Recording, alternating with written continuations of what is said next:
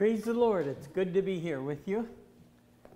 And we want to share with you, first of all, a PowerPoint of our latest trip my wife and I took. It was mostly in the Arab world, which you'd say in the Muslim world. And it's not what you think. They welcomed us warmly, and we'll share that with you. So we'll begin with the PowerPoint presentation. And of course, that's us. And we were with Operation Mobilization at this time, which is basically started as a youth movement to motivate young people to go to the mission field. And the founder of it took the first group to Mexico. And just a few of his students from Moody Bible Institute in Chicago. And then it grew. Now there's 6,400 of their missionaries around the world, as I'll share in the slides. And the focus of our ship ministry is to bring knowledge, help, and hope to the people of the world. Operation Mobilization has over 6,500,000 missionaries, and we work in over 110 countries. And this is where we lived, right? We lived here on board this ship. And it's the largest floating bookstore in the world.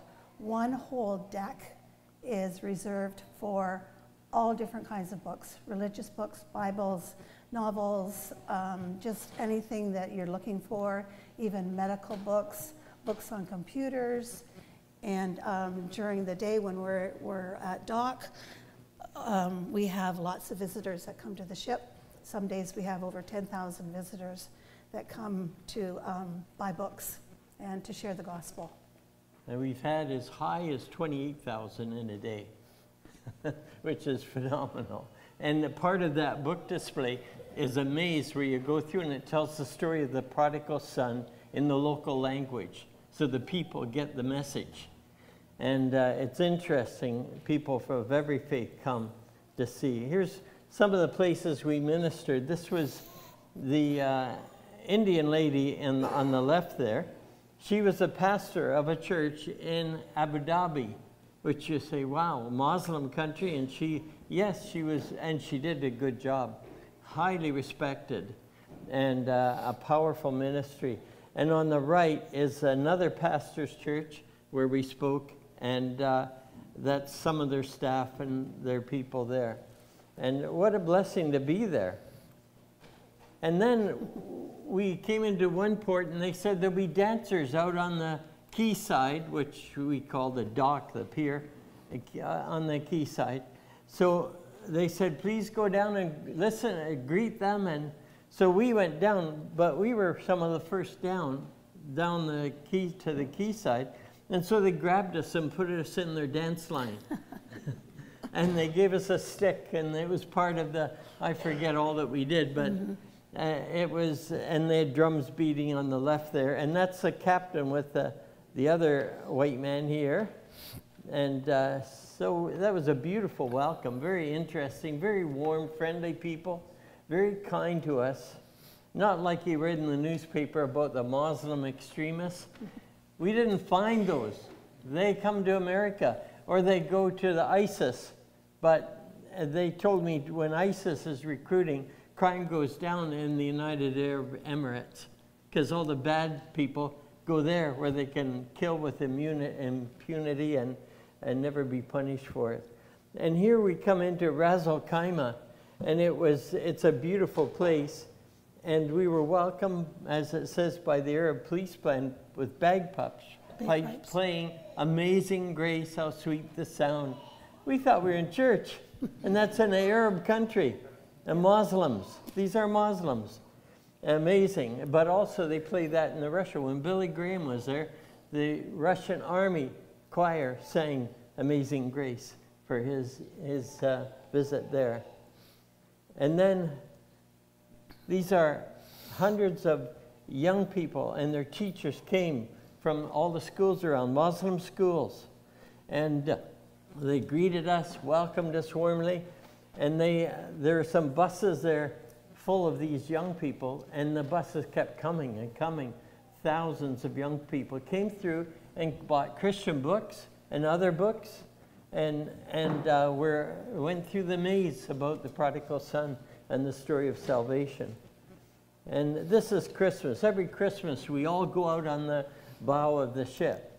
This is about 500 of us out there, and you can see we're a little spot down below that square there. But and you see other Canadian flags there too. So we had quite a few Canadians on board, but people from 50 different countries. Even China, when it was closed to other things, they'd get out to go to university and come to the ship. And so we had people from unbelievable countries. And this is a group lining up waiting to visit the book fair. And they actually, that's a shorter line. It gets longer and longer, snaking through, and they wait patiently to get to see our ship and to visit the bookstore. Amazing the crowds that come. And here's another picture of the school kids later, another day. And see the buses back there? There's a lot more than those buses came after and kept coming and kept coming. Thousands of kids came to visit the ship. During our port visits, whenever we sail into one port, we have a special welcome from the president of that country, or kings or ambassadors, just someone with great influence. And on each side here, the people on the ship, they dress up in their cultural outfits, and they welcome the president. So it's quite a thing. It's quite beautiful, all their different costumes. On the ship, I was kind of a mentor to some of the young girls. And on the right here is Matilda from China, and her story is really different. Her and her mother were watching a soccer game in China one day, and one of the spectators had on their The players had on their shirt, "I love Jesus." And they're saying, "Who is this Jesus person? We've never heard of him or her." They didn't know. And so Matilda went home that night and she Googled it. And she said, "Wow, this person is really, really a wholesome person." So after that, they both came to Christ. And because they couldn't be baptized publicly, they were baptized in their bathtub at home. Her and her mother both came to Christ after that. And then she came on the ship because she wanted to learn more about missions. She wanted to be a missionary, and today she's doing really well. Yeah. And the other girl, Corley, she's from South Africa, and her too, she wanted to learn more about missions and where she could go to serve. And they're on the ship usually 1 to 2 years, getting prepared.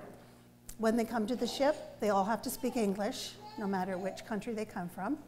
And then they're taught how to become missionaries.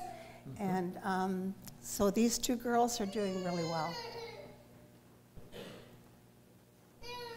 And another one, this little girl, well, she's not a little girl, but she's from Germany. And I was encouraging her because she was leaving the next day to go home. And she was really nervous because once they come from the ship and they go home, they don't really know what they're going to be faced with. And a lot of their friends, they don't know what they've been through. And so they get kind of rejected because they've changed a lot. And so she was talking to me about it, and I was trying to encourage her that everything would be fine when she got home. Many of them come to the ship as teenagers, just teenagers. They leave as adults because of what they see in the different countries we go to. They grow up. And we regularly teach them. There's devotions every day, and then different events going on, and I've taught in a couple of hundreds of them, I think. And we preach in various places in a palatial church or in a tent. And that's what we do when we're on the road in many, many countries. Preached in about 50 countries. This is in the Arab world where they don't want Christian churches. You heard that? This property for this big place was donated by the emir in one of the United Arab Emirates. He donated the land. And then when they needed to raise money to build this fabulous church, he allowed them to use his private golf course to raise funds. So they had a fundraising event in the golf course. And they were able to build this. 57 different churches meet here, like you read there, in 6 different size rooms at selected times between 5:30 a.m. How would you like to have church that early? And 10 p.m. And it goes on all day. And see the crowd on the bottom there. They are, every day when you go there, they have tables set out and people serving tea, coffee, and they're baking for all the people from any denomination that come there. It's fantastic. I saw the church coming together in an unusual way, which was very beautiful. And the emir supports this, encourages it. He doesn't want churches everywhere because that wouldn't look too good in a Muslim country. So he built this, or he helped build this. Well, you sat beside the emir during November 11th service. Yeah, when there's a November 11th memorial service in Abu Dhabi, I believe, I had the privilege of sitting on the platform with the emir, the ruler of that kingdom, that Muslim kingdom. He's a very friendly guy, talked good English, and I could visit with him. Even sang Christian hymns. Oh, we sang Christian hymns. Yeah, right, I forgot that. He sang along in the hymns, he knew them. Mm-hmm. And I could tell you so much more, but we don't have time, because they're very open to the gospel. The pastor we were with in that place, he had been invited to Arab leaders' discussion groups.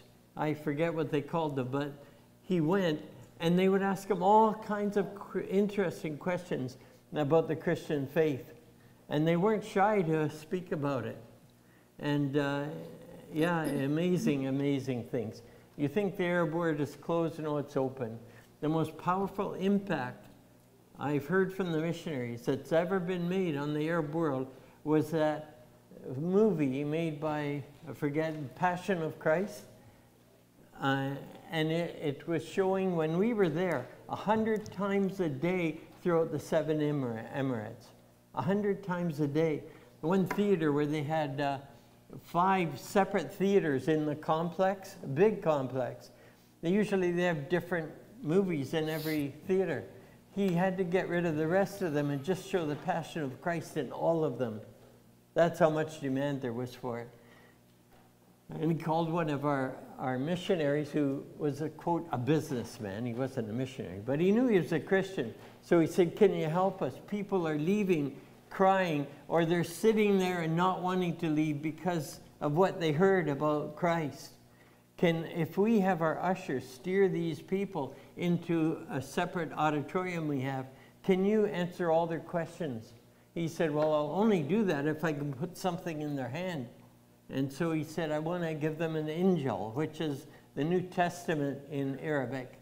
And so the owner said, yes, anything you want to give them. So he answered the questions about Jesus and gave out Injils and other tracts of how to receive Christ. The Arab world isn't what you think. It's very interesting. In fact, Lillian. My sister, when I told her that we were going to the Arab world, she was shocked. She says, oh, you can't go there. She says, you're going to get killed. I said, no, it's fine. We'll be fine. God's looking after us. And she said, no, I don't want you to go. And right till the end, she didn't want me to go to the Arab world. But Lillian found it was, yeah, I felt safer there than I would in walking downtown Toronto. Yeah. Yeah, they're all. Because everybody was so friendly, and everybody just wanted to meet you, and they wanted to take us into their homes and feed us, and they were just so wonderful. I can't express how wonderful they were. Yeah, we couldn't accept many of the invitations. There were so many. It was just impossible for us time-wise. But that's what the terrible reception we had in the Muslim world. They were so eager to know us.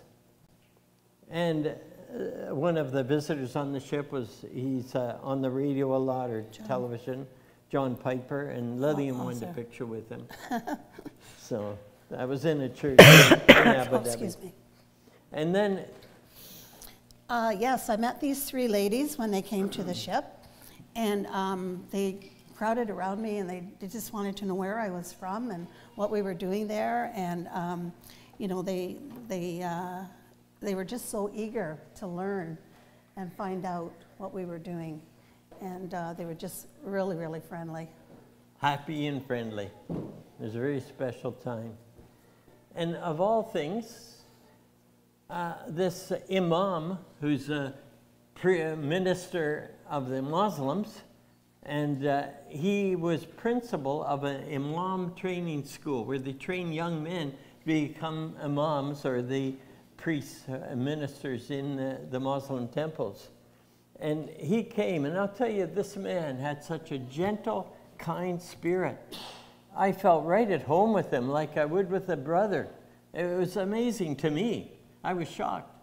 I was thinking after a while, if I needed an assistant pastor somewhere, except the fact that he's Muslim, I would choose him, because he had a real heart for people, a real love for anyone. I just couldn't believe it.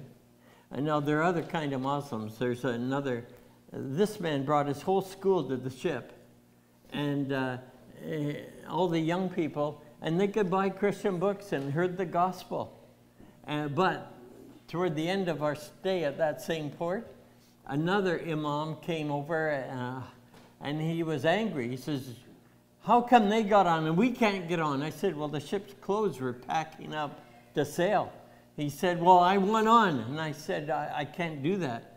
And he was so insistent that I had to call the captain and the director down, and they came in uniform, the captain, so that helped, and told him that we can't have anyone on board now because we're doing a security search, because often there's people who try to hide on the ship so they can get to the next port, get out of their country. Mm-hmm. And so we do a total search of all the cupboards and everything to make sure no one's on board. And we did have two brothers on board. They hid in a lifeboat, pulled up the canvas, got into a lifeboat. And the only way they were found is they came out at night to get something and someone saw them. So a very interesting life. But here's the school we went to visit. This is where they train imams for the Muslim leaders. I would like to know some of the young men that he trained, because they would be good quality people. You know, nothing against Christians. In fact, the Quran says that every Muslim should be kind to people of the book. That's what it says. And that's Christians everywhere. So that's the real teaching. And this man got it right, others don't. So we also have a ministry for eyes to the poor people that can't afford eyeglasses.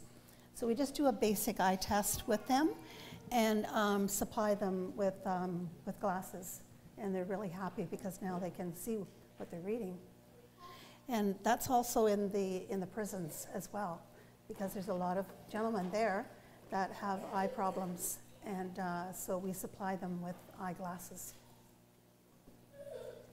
This is an orphanage we came upon, well, actually a Christian academy, but many in there are orphans and from other homes. And they had a beautiful building, big building, but it needed a lot of repairs, and our crew decided to do a mural on a big wall in one of the big auditoriums. So that's what they're doing on the top left. And the bottom left is the finished mural. And then we built them a bookcase and we filled it with books from our ship, which was a great joy to them. And they're studying down below that. And that's the academy where we did the work. And the roof was leaking, so we patched our crew, not me, patched the roof and then painted the whole thing a fresh new color. So that's what our ship does. We do all kinds of things. We even built, after a disaster in Sri Lanka when waves swept away so much and killed so many people, there were no place for the children to play except in the rubble. Our crew, our mechanics and so on, welded together things and made playgrounds, 10 playgrounds for the kids to play in different parts of the country. That's the sort of thing. That's part of missions. And here we have, by love, serving one another. You see the bottom left there? That young lady, you'll have to be that strong to come and work on the ship. Actually, they're hollow bricks, so they're not that heavy, but she's from France. And then they dig a garden and did a crosswalk, because there's no safe crosswalk for the kids coming to the school, to the academy. Also, they don't really have a very good water supply. So as you see, only if you want to drink that water, you die. Yeah, there's animals in there, feces, everything rotting. So we do build or dig wells for them. And like I say, not us, but the crew. And to give them good health and good drinking water. Yeah. And if we can't do that, then we supply them with this container that has a charcoal filter in the bottom, so that anytime you put any type of water in there, it will purify the water, and it produces 600 liters of water per day. So it's a really good source of good drinking water for them. It was designed specifically for this purpose. And yeah, they can put garbage water in there and it comes out clean and healthy. And a young lady saying thank you for the water. And this is a Russian dentist who we had on the ship. It changes all the time. We often have dentists on there, and doctors. Always have to have a doctor by law. And she's from St. Petersburg, Russia, and her assistant is from Germany. So they work together and with our staff and with the people in the public. One thing, our language barrier was a problem, but not when you just love people. Love needs no language, and they feel it, they sense it, they love it, they love being loved, and it has a huge impact. You can see the smiles on their faces, and here again, joy and bliss as we talk and visit with these people and let them know we care.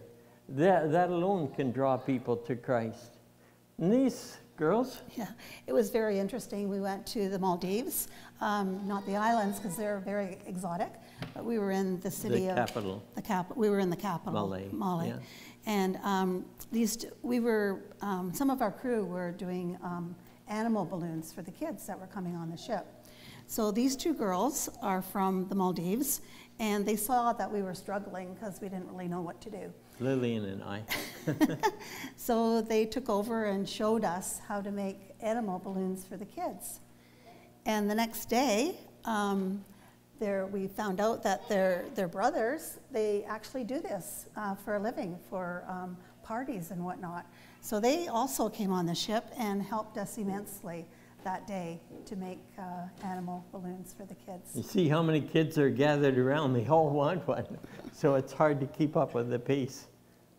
And one of the most important things is we provide thousands of books.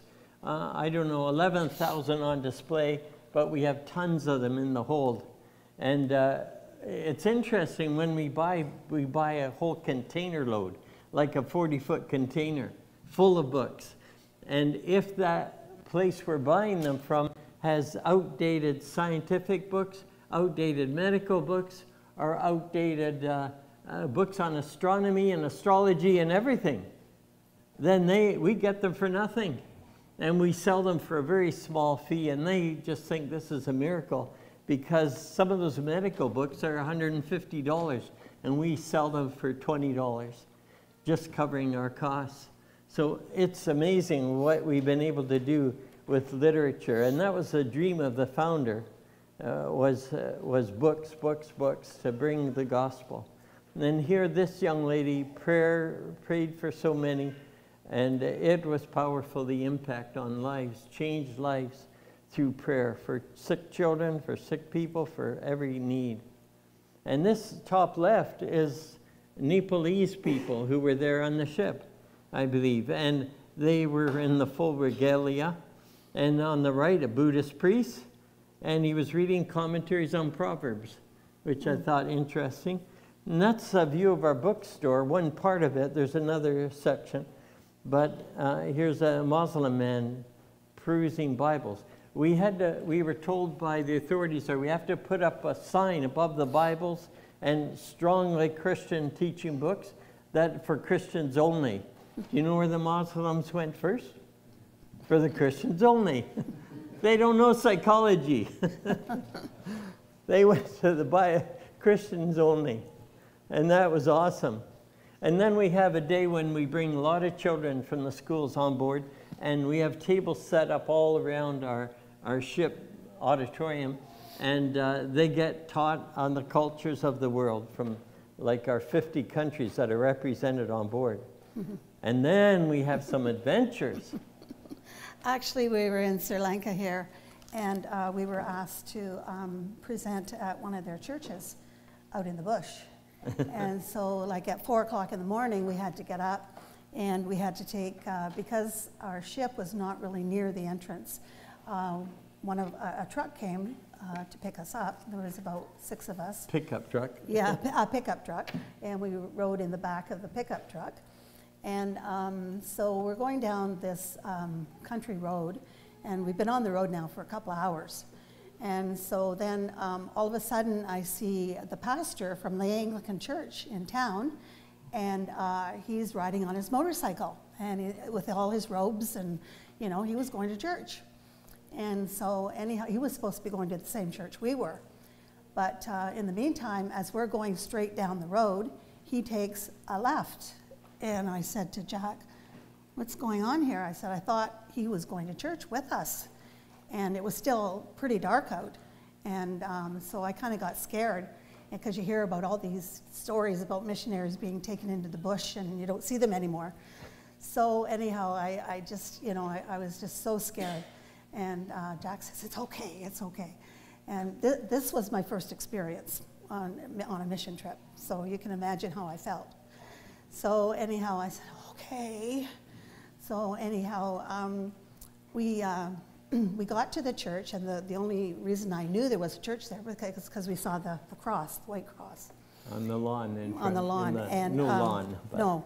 And so it was probably about 6:30, and there was a little lady in there getting all set up for church, and she was putting the books out. And this cross here that they've got covered with the white linen cloth, behind it, when they were actually pouring the cement for this church, the face of Jesus came into the cement. And it was incredible. Like, you just can't believe it. That, you know, it was a miracle, really a miracle. That it, because the way they build their churches, they're all open, of course, and they just have the cement, and then like on the sides is another, you know, cement wall. Corrugated roof. Yeah. So anyhow, I was still a little bit antsy, you know, when I got out of the car, because we didn't see anybody. We just saw this one lady. But in a half an hour, you could see all the motorcycles coming down from the bush, all the mountain trails. And so we had quite a big congregation that morning. Yeah. And this area where we were was the Tamil region in Sri Lanka. And the Tamils had been at war with the government for years. But it had just stopped. And this Anglican pastor, evangelist, went out to start a church in this area. And praise God, it did well. There's a congregation. There's the church, yeah, with the corrugated roof, and all the people gathered there. Yeah, it was very special. And that's the pastor. Wonderful man. Oh, and after we went back and spoke in his big church in the city, then he invited us to dinner. And what was the dinner like? Actually, I'm a very fussy eater, so yeah, we had fish and soup, and but no utensils, none whatsoever. So we had to eat with our hands, and rice and all that kind of stuff. So before we ate, of course, we had to wash our hands, and then we ate. And there was like banana leaves too that you could, pick up the different pieces of food with. And then as soon as we were finished, of course, we washed our hands again. And it was, yeah, quite an experience. That's how God made it in the original. And I was in Africa, other places in Africa, they do that too. You just you use a little bit of rice. And in India, an amount of rice, an amount of different sauces, and you take a bunch of rice, run it through whatever sauce you want, and eat it. Very interesting. And this... yeah, this lady, she didn't speak a word of English, but she wanted me to pray for her and her little girl there. Yeah. And she was so sweet.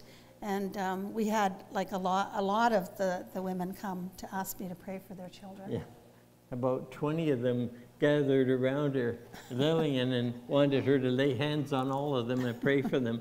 That was a shock. She hadn't seen that before. And this is some of the young people were there. Lovely kids. Mm-hmm. Wonderful time. Back on the ship, we have a nurses always and doctor on board, but she's teaching them about HIV/AIDS prevention and all that. And we do that in many ports, wherever there's a problem with that. This is our ship again, and some of the young people are dressed in their cultural dress. Yeah. And you can see that there's probably about 30 of them there, but normally we have about 50 different countries represented. Yeah. And we came to Ras Al Khaimah, which was one of the United Arab Emirates. An emirate is like where the emir rules, but there's 7 of them who have united together as one. And every year, a new emir is king, sort of all the emirates. But anyway, this was in a beautiful mall, better than anything I've seen in North America. A gorgeous, in that it was so ornate and amazing place. And our young people who go advance, we send an advance team for a couple of months before our ship gets there to book a place for us to dock and to arrange for the programs that we put on. And they went to see the owner of this mall, who was in, fortunately, a beautiful mall. And when they went in, they told him, but he had already heard about us from radio and television. No, from in Lebanon. Oh. Mrs. Harari, whose husband was killed by a car bomb right while our ship was in the dock. And you could feel the vibration shake the ship. And some of her young people were nearby, but she had told every Arab nation needs to have this ship come.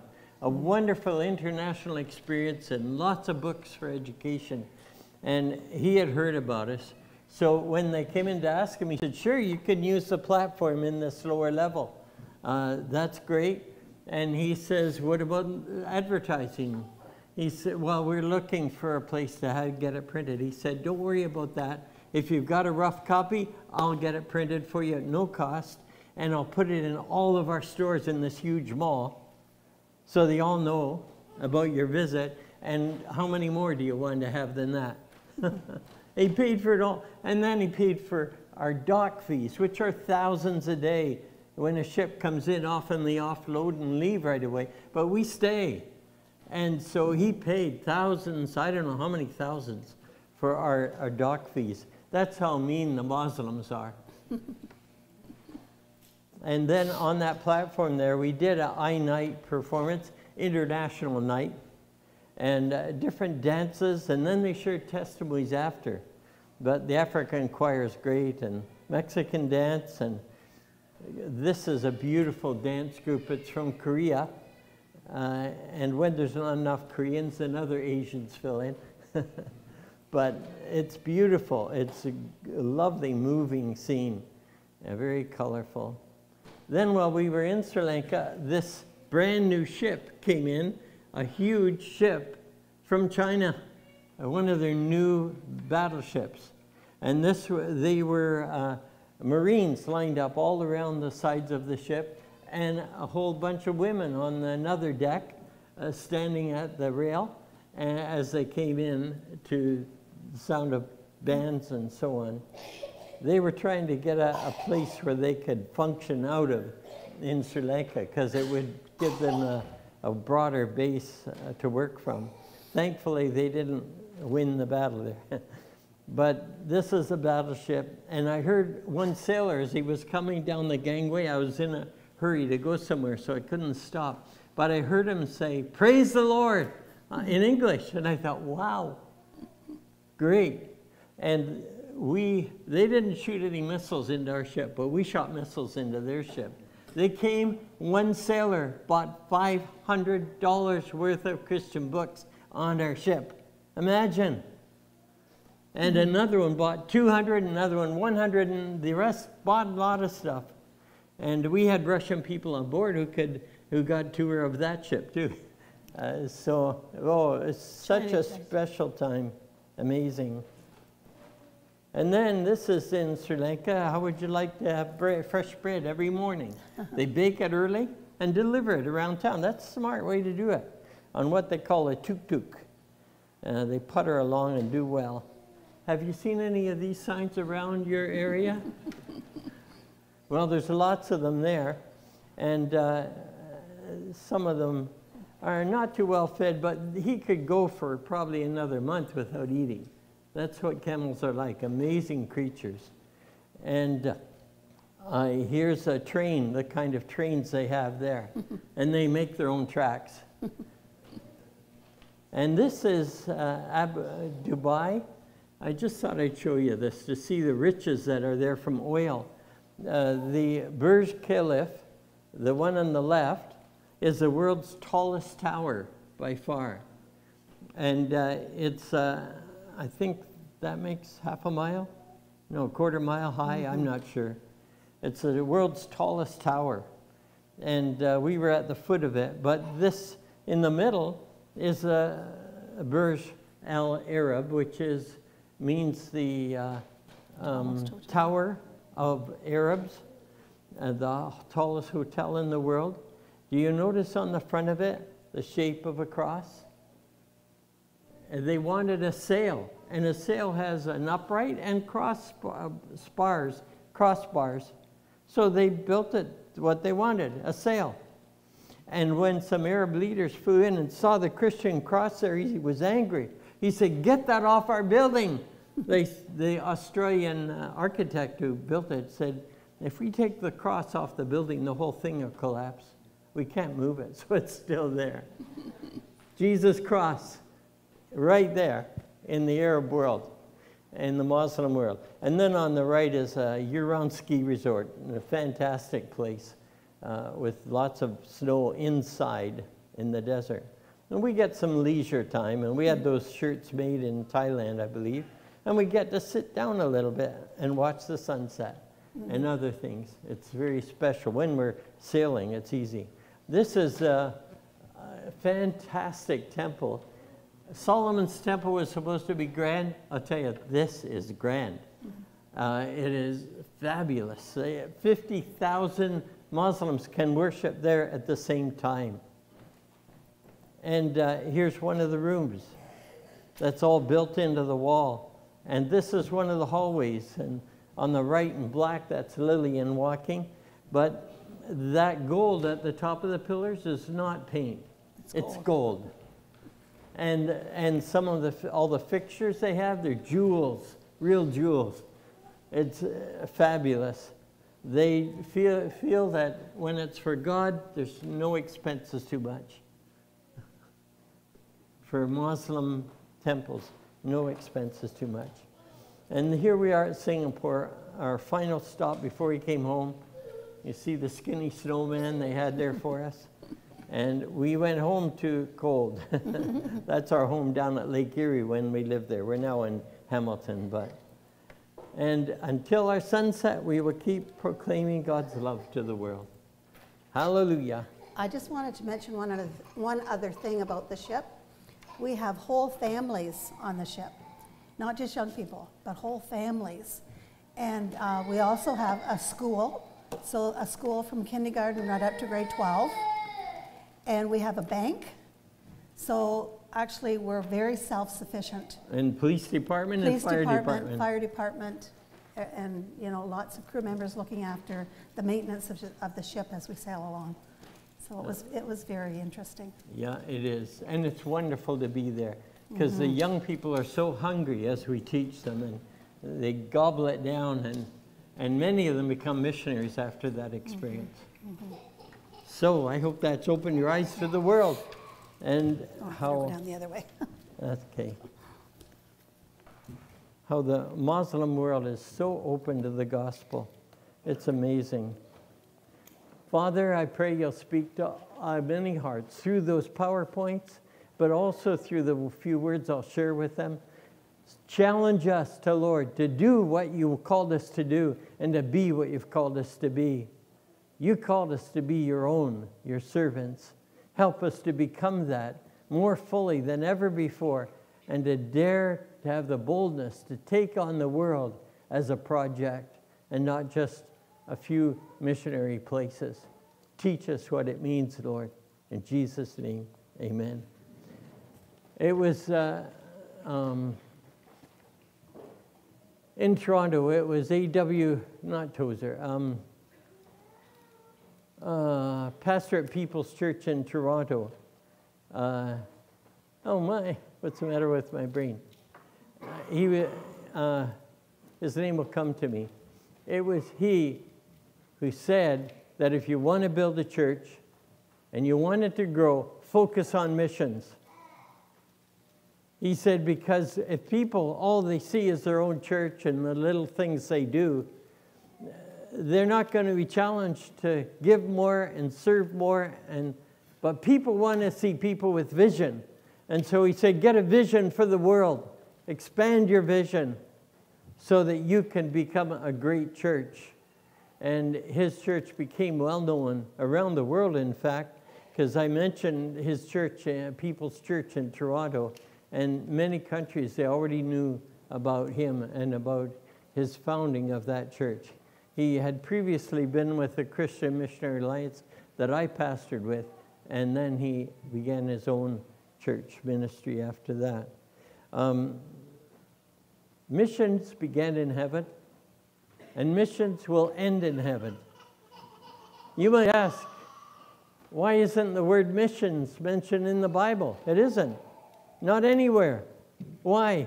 Because, as I'll show you, God's plan was all of us be missionaries. We may be good or bad missionaries, but we're all to be missionaries.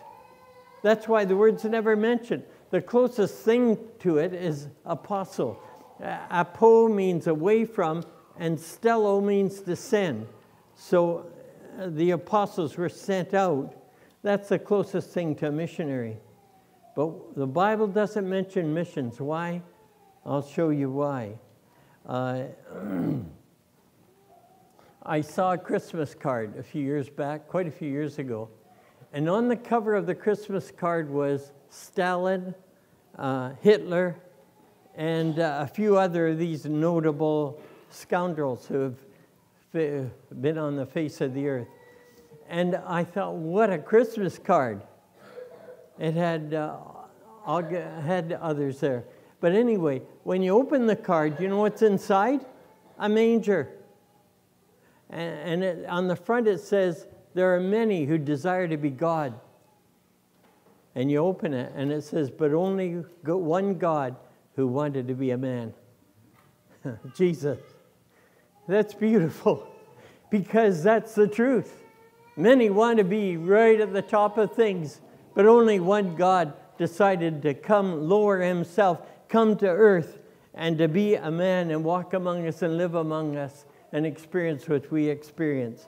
He was the first and greatest missionary. He came longer than anyone else travels. He came from heaven down to this earth, knowing that he'd die here, That's being a missionary. My first wife was a missionary at heart. I've been married to Lillian for 10 years now. But my first wife was born in Vietnam. And she was willing, when I met her, she had her heart set on going back to Vietnam. And that's when the war was on. She wasn't going to let that stop her. She wanted to go anyway because she loved those people and knew them. And now she was a nurse, she could go help them. So we had to pray hard about what do we do? Do we each go our own way, or do we serve God together? But we served God together. But she said, Jack, I'm willing to go to Vietnam. Even if I'm a martyr, I don't mind, as long as I'm obeying God's call.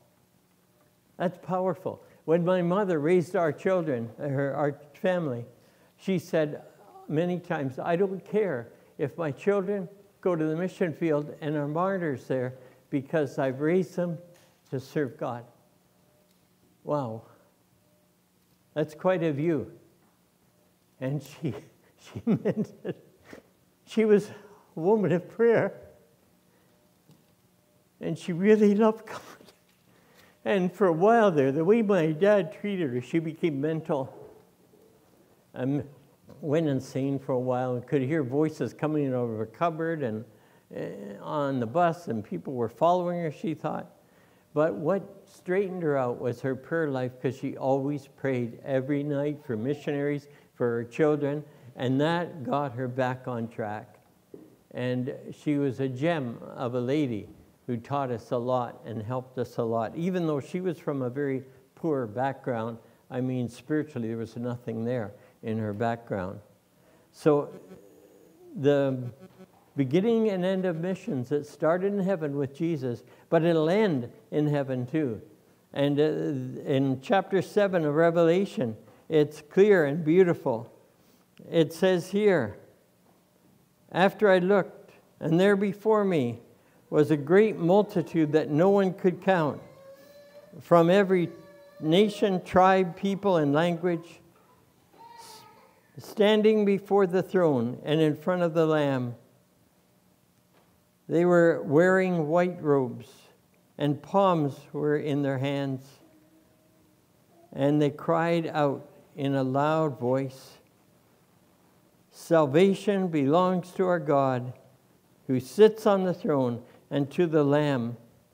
And when the angels were standing around the throne and around the elders and the four living creatures, they fell down on their faces before the throne and worshiped God, saying, Amen, praise and glory, wisdom and thanks and honor and power and strength be to our God forever and ever.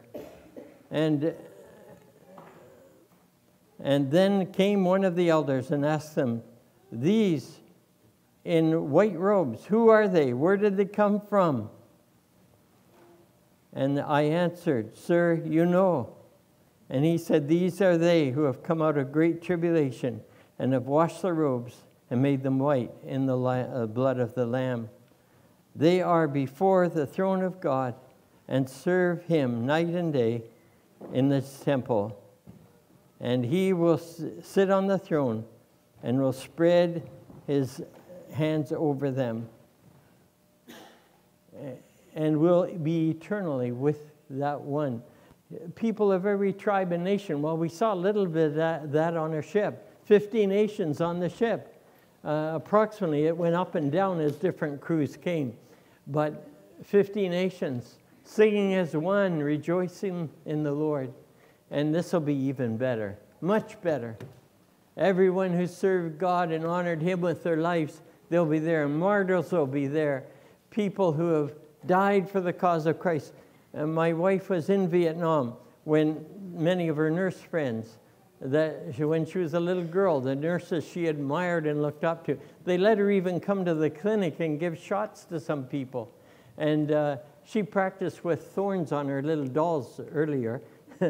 She'd take care of the dolls. And then she'd sit them in a row on the steps and teach them the Bible. And that was her heart. And, you know, someday I'll see her again. But that's the heart we need to have for missions. Even if it takes my life, I'm willing. You gave your life for me. It's my turn now. At one time, when I was young, I had a dream. And I dreamed I was at Calvary on the Golgotha. In that dream, I saw Jesus being crucified, the cruel nails pounded into his hand, into his wrist probably, not his hand, but pounded in. And the pain and agony he went through. And then they lifted up that cross and dropped it into a hole. Imagine that. And I watched, and the smell of death was there, and the horrible things they were saying about Jesus. It bothered me a lot. And then the soldier turned away from the cross and said to me, "Now it's your turn." Thankfully, I woke up then. Now it's your turn. He was the greatest missionary. Now it's your turn. He's calling all of us. In fact, in the Old Testament, in the way back in Exodus, was the beginning of missions in a way. In Genesis, and we'll just look at Exodus 15, verse 55 and 6. Exodus 16, verses 5 and 6. Oh, am I reading this right? 19, verse 5 and 6. My eyes are getting worse. As an 80-year-old, that seems to happen. In verse 5 and 6. Now, if you obey me, God said to the people of his day, God said to the Hebrew people, if you obey me fully and keep my covenant, out of all nations you will be my treasured possession. Although the whole world is mine, you will be for me a kingdom of priests and a holy nation. These are the words you are to speak to the Israelites. A nation of priests, all of them, their job of a priest is bring God to the people and people to God. But they failed. In fact, when Jesus was here on earth, he said to the priests, you go over hill or valley to make one convert, and you make them twice the child of the devil as you are. Wow, they failed. They were doing it, but they were doing it totally wrong. In the New Testament, it all changes because we become God's priests. And it says in several texts, we won't take time to look at them, that we are God's priests. He calls us saints too. We are saints, not because we're holy, but because of his power, his cleansing, his purity in our life, we become holy. And it's nothing to do with us. It's the gift of God. It's the gift of Jesus to us. And you see, we become priests. And therefore, instead of Israel being a nation of priests, they failed badly at it. It's now our responsibility. You say, well, that's why there's no word missionary in the Bible. Because we don't need missionaries. The whole church is to be missionaries. And it says in Matthew 29, the last chapter, it says that, go ye into all the world and make disciples. The main verb in that verse is not go, it's make disciples. The word go is a passive word. It's not an active word. It's like wherever you go, anywhere you go, whatever you do, wherever you are, make disciples. That's what it is. It's not a command to go. It's wherever you go, do that, make disciples. And teaching them everything that I've taught you. That is to go and make disciples, to baptize them in the name of the Father, Son, and Holy Ghost, and to teach them all things that I've taught you. And that is, the things Jesus taught them was go, make disciples, and baptizing them in the name of the Father, Son, and Holy Ghost. I'm discipling a couple of young men, 4 young men at our church when they're all there. And they have grown immensely as I sit with them and talk with them how to be a real child of God and how to take faith. One of these guys, very shy, quiet, soft soft-spoken. You can hardly hear him talk. He's quiet, quiet, quiet. Do you know what he's doing now after a few months of my mentoring? He's street preaching. He was scared of people before. Now he saw some people preaching on a street corner near a big mall downtown Hamilton. And he said, maybe I can do it. And he was scared. And he says, but Jack said to not fear anything, to be bold. So he tried it. And he liked it. And so the next time they were there, he was there with them, preaching on the street. Hallelujah. And now he speaks stronger. He doesn't talk softly. He talks big because he's been growing spiritually and coming alive.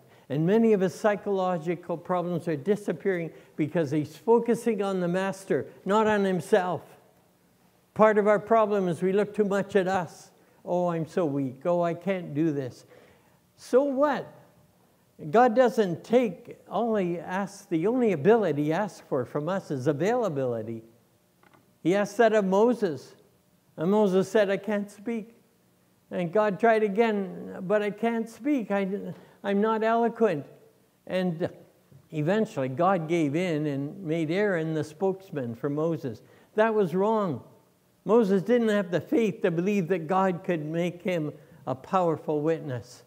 Don't be like Moses. He ended up not getting into the promised land. And that's sad.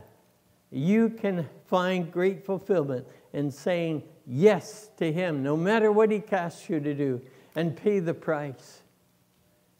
That's what he's called us to do. Obey him, serve him, love him. Dare to go beyond your limits. Dare to do things that you thought impossible. The disciples didn't have the power to do that until after Pentecost. But when they went out powerfully, they impacted the world. In fact, I've been in India where there's a whole lot of Thomasinian churches planted by Thomas, the doubting Thomas. He just was a very pragmatic man and he wanted to see it. And then he founded churches, and there's a big hill there where he was imprisoned in a building. And they take you downstairs and show you where he was imprisoned. And there's a monument outside of the disciples and Thomas. And there's churches all over India that are Thomasinian churches. They're a little more Catholic than we would like, but they're there. And it's because doubting Thomas said yes to the Lord. And because Peter, who blundered so much, said yes to the Lord. It's because people with lacking abilities. It was young Mark. When they came to get Jesus, young Mark ran away, and you'll read in one of the Gospels, without his clothes. They took his cloak. He ran away, what they would consider naked. He still had probably a wraparound on it as a midsection. But how could God use a Mark? Well, he did. He wrote the second Gospel. God can use anyone who's willing to be used if you're willing to pay the price. He paid the price for you. It's your turn now.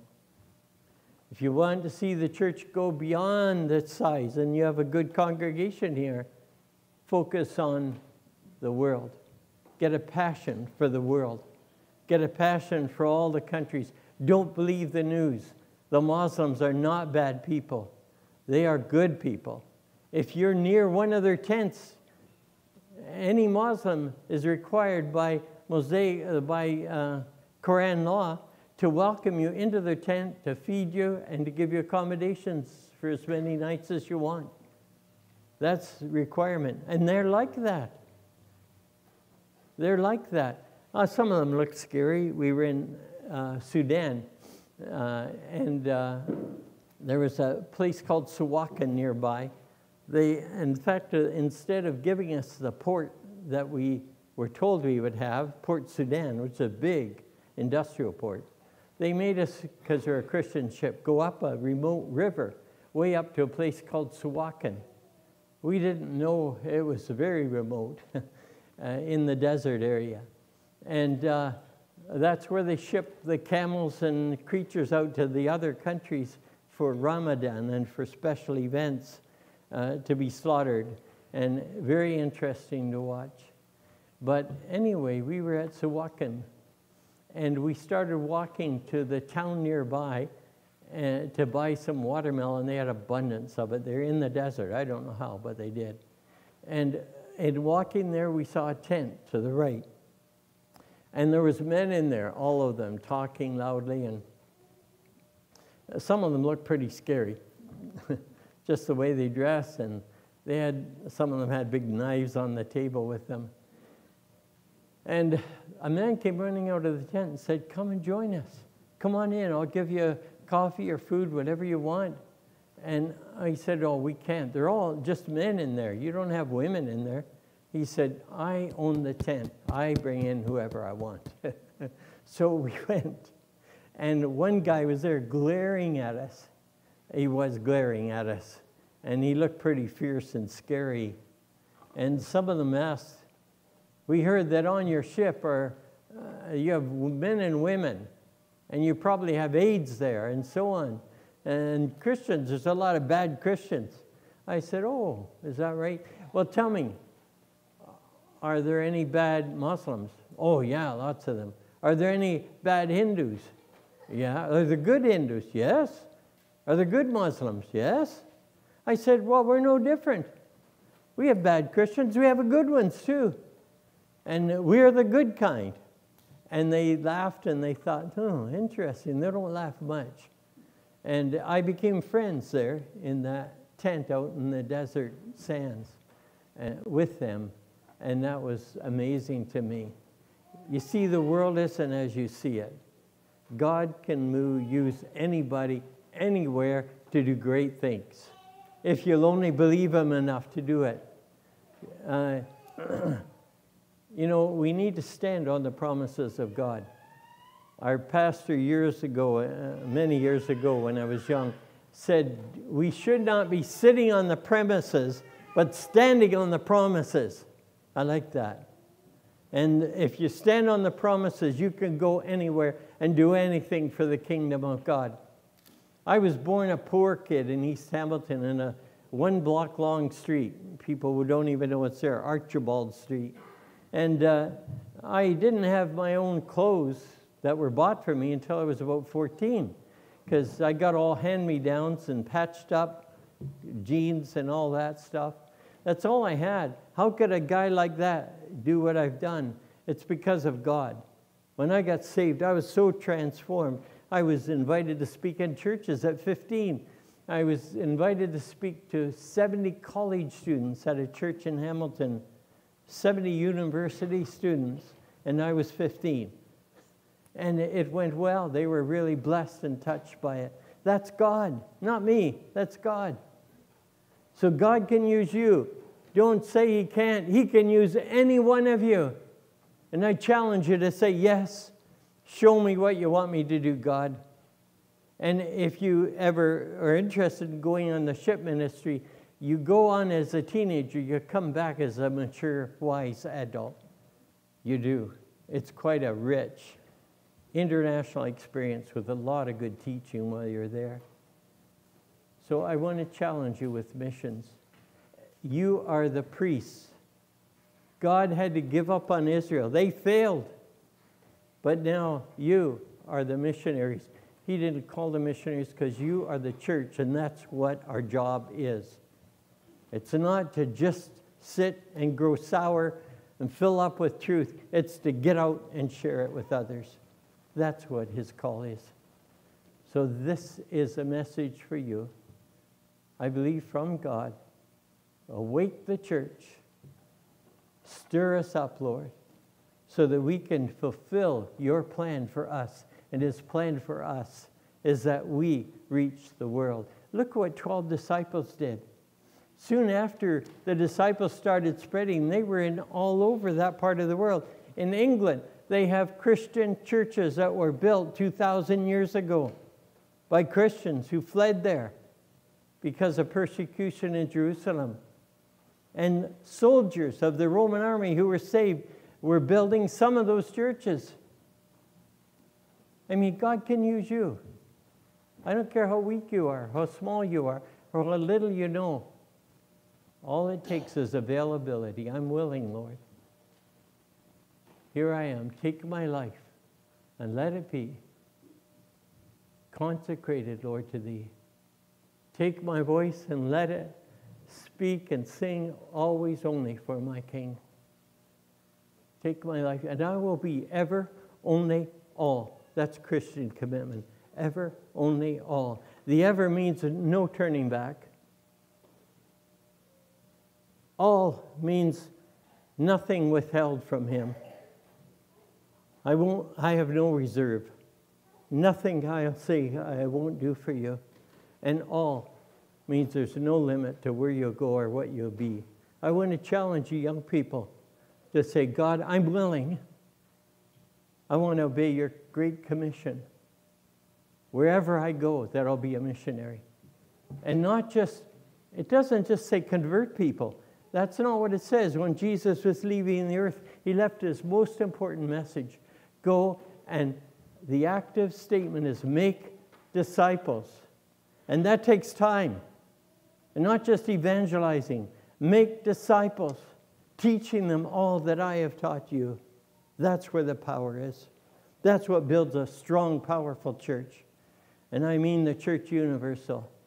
If we obey His voice and do what He says, the whole world can be impacted. I'll tell you what, you want to see Jesus come again. The Bible says that there'll be troubles and wars and earthquake and famine. He said, these aren't the signs.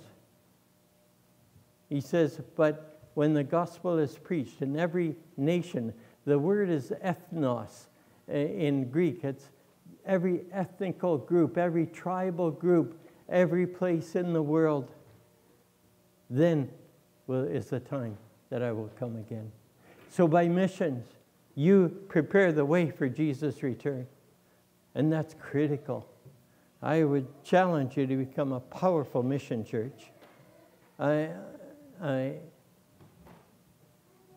In Toronto at People's Church, they have 140 missionaries they fully support around the world. That's great.